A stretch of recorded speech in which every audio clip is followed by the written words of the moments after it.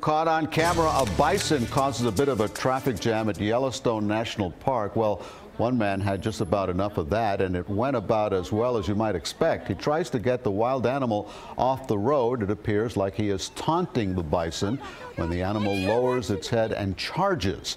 Thankfully, there did not seem to be any injuries. The National Park Service says you should never approach animals and try to stay at least 25 yards away from bison. I would be a lot further than that given the size of that guy.